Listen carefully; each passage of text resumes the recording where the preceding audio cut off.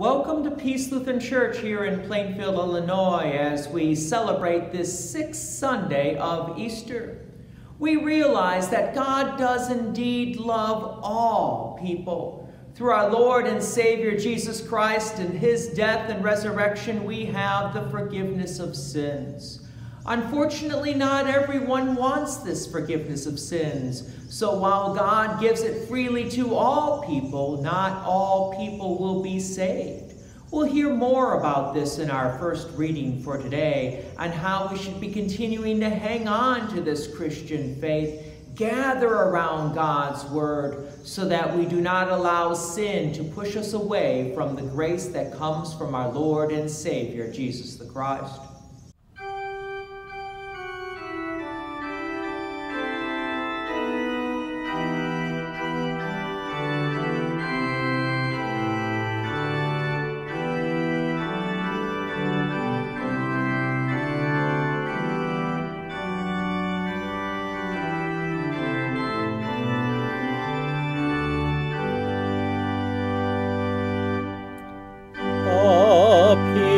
That on earth do dwell, sing to the Lord with cheerful voice. Him serve with mirth, his praise forth tell. Come ye before him and rejoice. Know that the Lord is God indeed. Without our aid he did us make. We are his folk, he doth us feed, and for his sheep he doth us take. Oh, enter then his gates with praise, approach with joy his courts unto. Praise Lord and bless his name always, for it is seemly so to do. For why the Lord our God is good, his mercy is forever sure, his truth at all times firmly stood, and shall from age to age endure.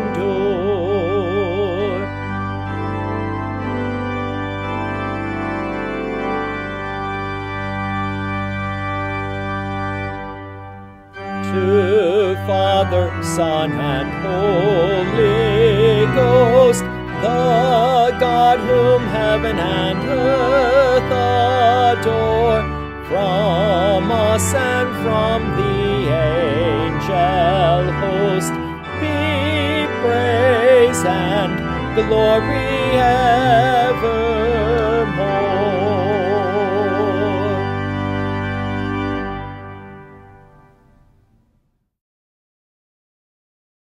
In the name of the Father, and of the Son, and of the Holy Spirit. Amen.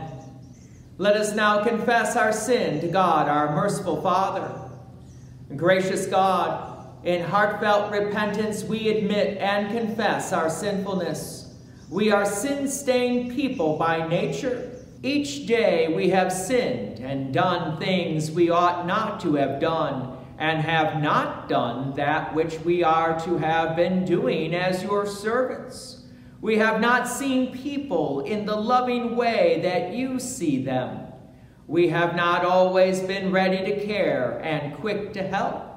We do indeed deserve your punishment in this life and for eternity. Trusting in your mercy, we come to you for forgiveness. Our trust is in the merits of your Son, our Savior, Jesus Christ.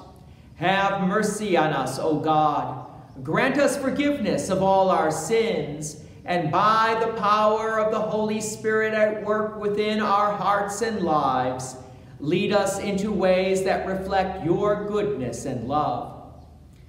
God is loving and merciful. He sees us with loving eyes and graciously hears our supplications. By the command of our Lord, and as his called and ordained servant, I forgive you all your sins in the name of the Father, and of the Son, and of the Holy Spirit. Amen. The Lord be with you, and also with you. Let us pray. O God, the giver of all that is good, by your holy inspiration grant that we may think those things that are right, and by your merciful guiding accomplish them. Through Jesus Christ, your Son, our Lord, who lives and reigns with you in the Holy Spirit, one God, now and forever. Amen. Our first reading is from the book of Acts, chapter 10. Peter opened his mouth and said, "Truly I understand that God shows no partiality, but in every nation anyone who fears him and does what is right is acceptable to him. As for the word that he sent to Israel, preaching good news of peace through Jesus Christ, he is Lord of all. You yourselves know what happened throughout all Judea, beginning from Galilee, after the baptism that John proclaimed, how God anointed Jesus of Nazareth with the Holy Spirit and with power. He went about doing good and healing all who were oppressed by the devil, for God was with him. We are witnesses of all that he did, both in the country of the Jews and in Jerusalem. They put him to death by hanging him on a tree. But God raised him on the third day and made him to appear, not to all the people, but to us, who had been chosen by God as witnesses, who ate and drank with him after he rose from the dead. And he commanded us to preach to the people and to testify that he is the one appointed by God to be judge of the living and the dead. To him all the prophets bear witness that everyone who believes in him receives forgiveness of sins through his name." While Peter was saying these things, the Holy Spirit fell on all who heard the word. And the believers from among the circumcised who had come with Peter were amazed, because the gift of the Holy Spirit was poured out even on the Gentiles. For they were hearing them speak in tongues and extolling God. Then Peter declared, "Can anyone withhold water for baptizing these people who have received the Holy Spirit just as we have?" And he commanded them to be baptized in the name of Jesus Christ. Then they asked him to remain for some days. This is the word of the Lord. Thanks be to God. The epistle reading is from 1 John chapter 5, beginning with the first verse. Everyone who believes that Jesus is the Christ has been born of God, and everyone who loves the Father loves whoever has been born of him. By this we know that we love the children of God, when we love God and obey his commandments. For this is the love of God, that we keep his commandments. And his commandments are not burdensome, for everyone who has been born of God overcomes the world. And this is the victory that has overcome the world, our faith. Who it is that overcomes the world except the one who believes that Jesus is the Son of God. This is he who came by water and blood, Jesus Christ, not by water only, but by the water and the blood. And the Spirit is the one who testifies, because the Spirit is the truth. For these are three that testify, the Spirit and the water and the blood. And these three agree. This is the word of the Lord. Thanks be to God. The Holy Gospel according to St. John, the 15th chapter. Glory to you, O Lord. Jesus said, "As the Father has loved me, so have I loved you. Abide in my love. If you keep my commandments, you will abide in my love, just as I have kept my Father's commandments and abide in his love. These things I have spoken to you, that my joy may be in you and that your joy may be full. This is my commandment, that you love one another as I have loved you. Greater love has no one than this, that someone lays down his life for his friends. You are my friends if you do what I command you. No longer do I call you servants, for the servant does not know what his master is doing. But I have called you friends. For all that I have heard from my Father I have made known to you. You did not choose me, but I chose you, and appointed you, that you should go and bear fruit, and that your fruit should abide, so that whatever you ask the Father in my name, he may give it to you. These things I command you, so that you will love one another. This is the gospel of the Lord. Praise to you, O Christ.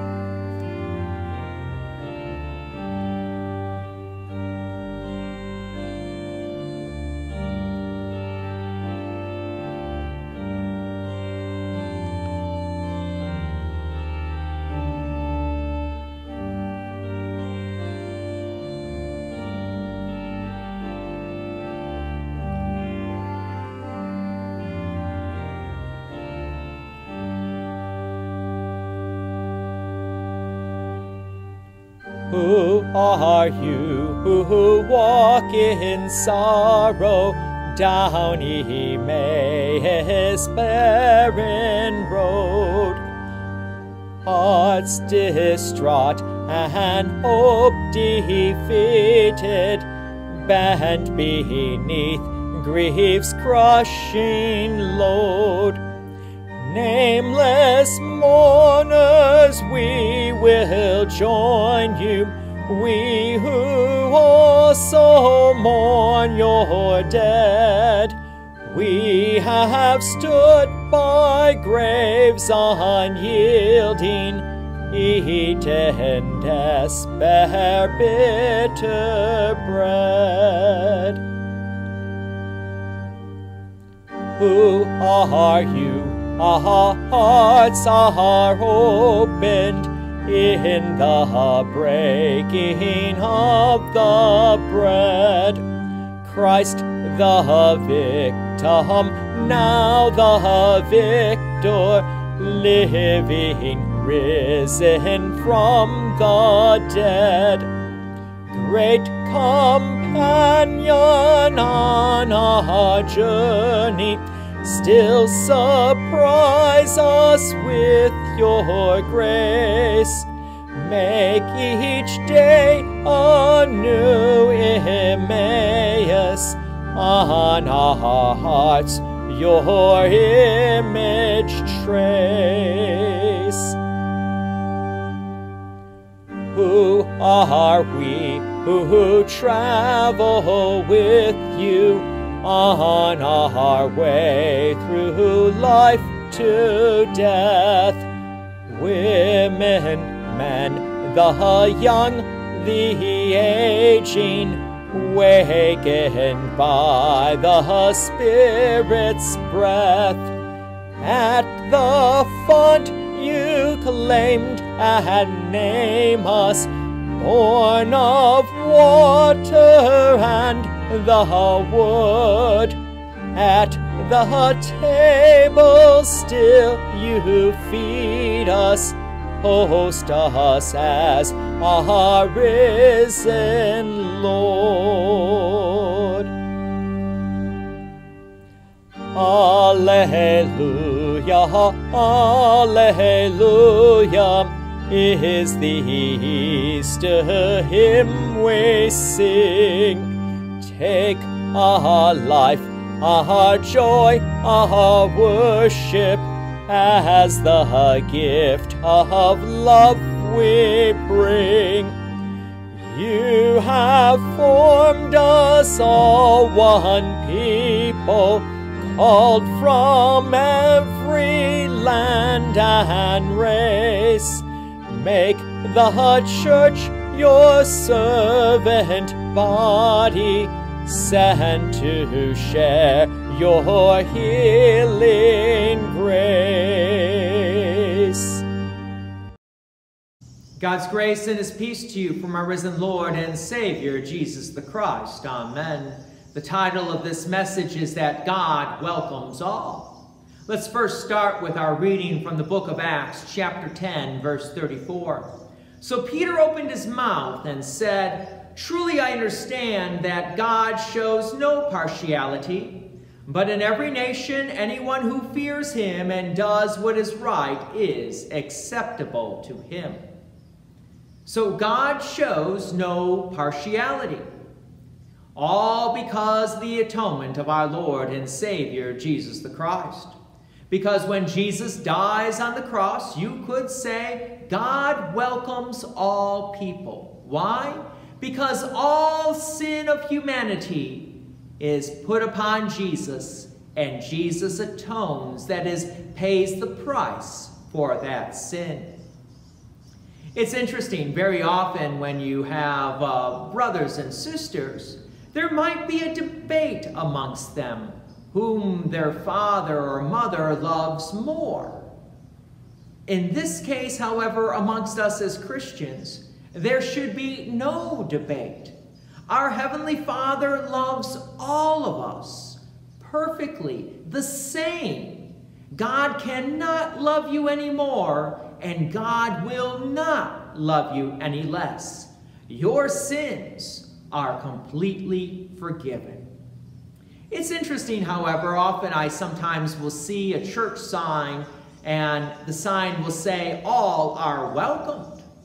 Well, in one essence, God does welcome all people. Amen to that.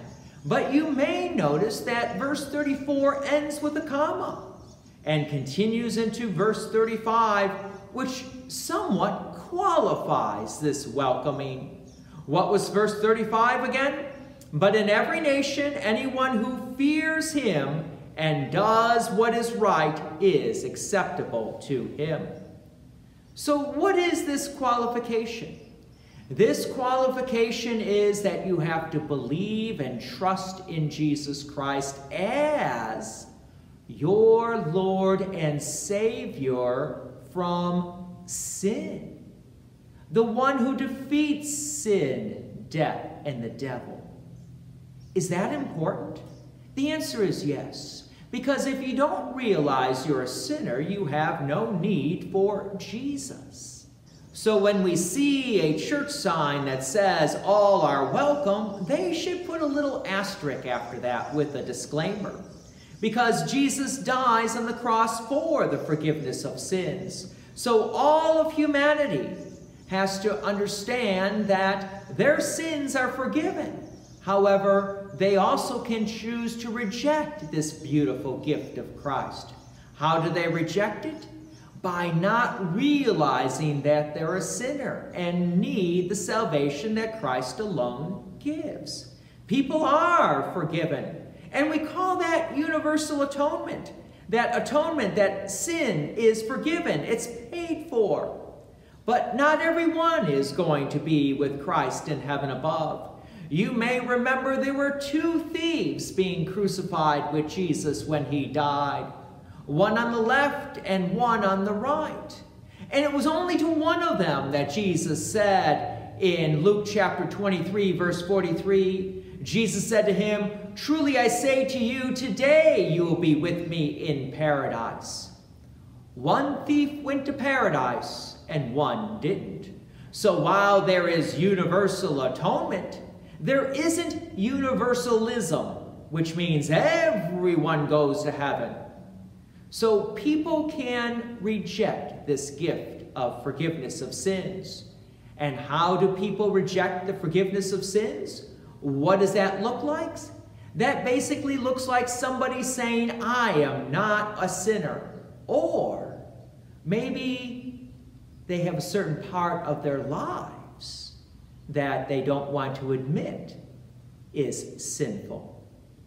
When the Bible states something is a sin, and the person states that it isn't a sin, notice the conflict.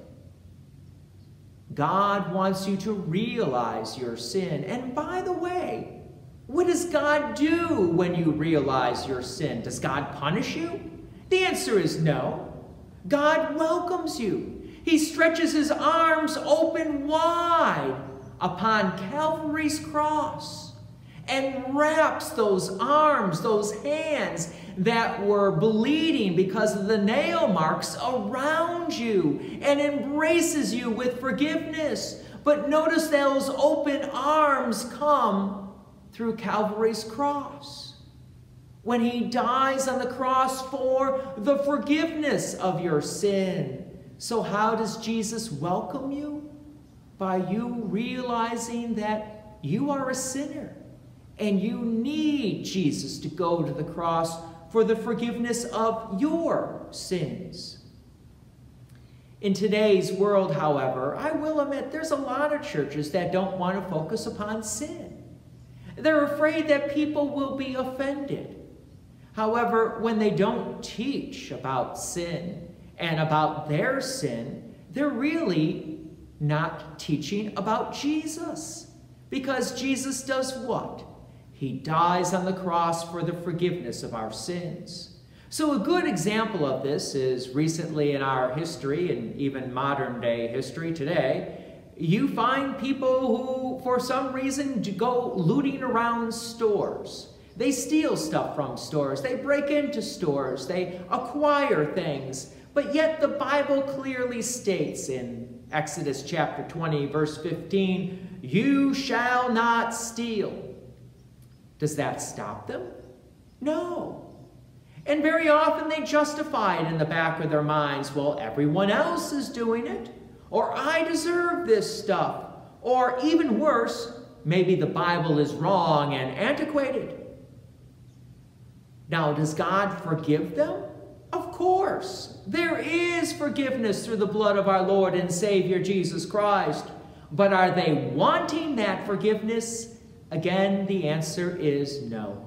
Otherwise, why would they be delighting in the looting of the stores? So when people self-justify themselves and they don't confess their sins, they are basically saying to Jesus and to God the Father, I do not want the forgiveness that comes from Jesus. I don't want to be welcomed with the arms extended wide on Calvary's cross, because I don't need a Savior to deliver me from my sin because I don't have sinned. That's what they're saying. So the law of God that says in Exodus chapter 20, verse 15, "You shall not steal," is designed to show us that we are sinners and that we need a Savior. You might be thinking, okay, Pastor, but I haven't looted any stores recently. Well, fair enough. But there are other sins that we still commit. What about the sin of gossip? You know, spreading rumors. Or even if you know it's a fact, does it make the other person look bad? If so, God asks us not to do those things. What about worry? That's a big one that we love in today's world. We like to worry about tomorrow, but yet do we not understand we have a God that loves you and takes care of you and gives you your daily bread so you have nothing to worry about, which is then closely related to coveting, desiring something you don't have that God hasn't given to you? Yes, when we go through the commandments, we quickly realize that we have fallen short of those sins with those commandments and have sinned. So what should we do when we realize? We come to our Lord and Savior Jesus Christ and we ask for forgiveness. It's interesting in our reading for today from Acts chapter 10 that Peter is the one that is saying this. Peter is the one that is saying that God shows no partiality. And Peter himself should know, because He himself denied Jesus 3 times after Jesus was arrested. But yet, he also experienced the grace of God, the forgiveness of sins, and that grace felt good. And he enjoyed that grace, and now he is wanting to share that grace. I had a similar incident when I was in seminary. It wasn't quite as bad as Peter, as denying our Lord and Savior Jesus Christ, but a sin is a sin. And so I remember sitting before the dean of students at Concordia Seminary in St. Louis, and he had to remind me of my sin. And what was my first reaction? My first reaction, out of being completely scared, was to fess up, "You're right, I have sinned. What do I need to do to change?" And he just sort of smiled at me. He gave me Christ's forgiveness. But I will admit, even after I left his office, I was still a little shaken. I was still a little uneasy. But the Lord has a very good sense of humor and certainly allows certain things to come into our lives, even though we didn't realize that God has kind of planned this all along. So what happened right after that? It was a Monday. Came time for Wednesday. We had our weekly chapel service with the celebration of the Lord's Supper. And so as I come forward, guess who was there to hand me the body of Christ with that bread? The dean of students, who reminded me, "Take, eat, this is the body of our Lord and Savior Jesus Christ, given and shed for you for the forgiveness of sins." I will admit, at that time, that bread and wine tasted so good because I was absolutely assured, because here is Jesus. I heard his words in the office, but now when I got to receive Jesus, body and blood, bread and wine, I enjoyed that forgiveness of sins. And so this is what Peter is trying to teach us. Not to cover up our sins, not to hide our sins, but to come to our Lord and Savior Jesus Christ for forgiveness. Likewise, if there are any sins that do bother you, this is a beautiful opportunity, like I did, to hear from another pastor about the forgiveness of sins. Go ahead and make an appointment with me. We'll talk. And I can give you some counsel and remind you of the forgiveness that comes from our Lord and Savior Jesus Christ. Or you can also come here to Peace Lutheran Church and receive the very true body and blood of our Lord and Savior Jesus Christ, given and shed for you for the forgiveness of sins. Because the key is that we enjoy that forgiveness. The key is to realize that we are welcomed by our Lord and Savior Jesus Christ as he spreads his arms open wide for us from Calvary's cross and embraces us with the forgiveness of sins. We are indeed welcomed. And so we come before him. And we realize we have sinned. But then we also need to cherish and realize we are forgiven. Notice that the emphasis is all about the forgiveness of sins. So, do we have on our church sign, "All are welcomed" for our church? The answer is no. One of the quips that is on our electronic sign is a saying from Martin Luther that will help us this day. And what is that saying from Martin Luther? Christ dwells only in sinners. Because if you do not recognize your sin, then you have pushed Christ out. But if you realize your sin, then Christ dwells within you. And for this we rejoice and are glad. So we come before our Lord and Savior Jesus Christ this day, seeking his grace and forgiveness, as God shows no partiality, for God welcomes all, including you. In the holy name of Jesus, amen. Now the peace of God that surpasses all our understanding will continue to guard your hearts and your minds in Christ Jesus our Lord. Amen. We confess the Christian faith using the words of the Nicene Creed. I believe in one God, the Father Almighty, maker of heaven and earth, and of all things visible and invisible, and in one Lord Jesus Christ, the only begotten Son of God, begotten of his Father before all worlds, God of God, light of light, very God of very God, begotten, not made, being of one substance with the Father, by whom all things were made, who for us men and for our salvation came down from heaven, and was incarnate by the Holy Spirit of the Virgin Mary, and was made man, and was crucified also for us under Pontius Pilate. He suffered and was buried, and the third day he rose again according to the Scriptures, and ascended into heaven, and sits at the right hand of the Father. And he will come again with glory, to judge both the living and the dead, whose kingdom will have no end. And I believe in the Holy Spirit, the Lord and giver of life, who proceeds from the Father and the Son, who with the Father and the Son together is worshipped and glorified, who spoke by the prophets. And I believe in one holy Christian and apostolic church. I acknowledge one baptism for the remission of sins, and I look for the resurrection of the dead and the life of the world to come. Amen. Lord, remember us in your kingdom and teach us to pray.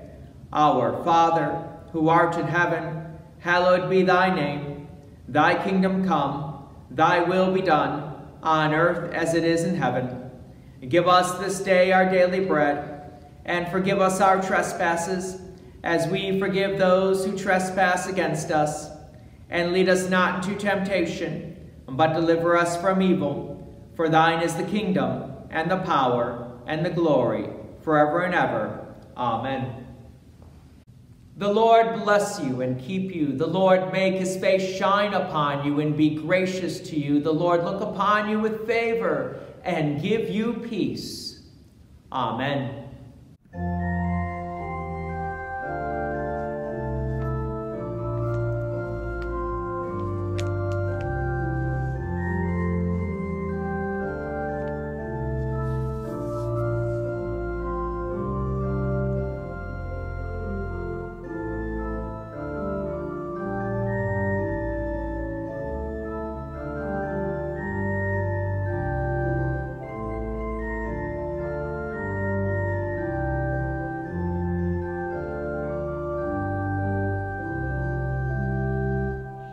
Father welcomes all his children to his family through his Son. Father giving his salvation, life forever has been won. Little children, come to me, for my kingdom is of these. Life and love I have to give, mercy for your sins. Father welcomes all his children to his family through his Son. Father giving his salvation, life forever has been won. In the water, in the wood, in his promise be assured. Those who are baptized and believe shall be born again. Father welcomes all his children to his family through his Son. Father giving his salvation, life forever has been won. Let us daily die to sin. Let us daily rise with him. Walk in the love of Christ our Lord. Live in the peace of God. Father welcomes all his children to his family through his Son. Father giving his salvation, life forever has been won.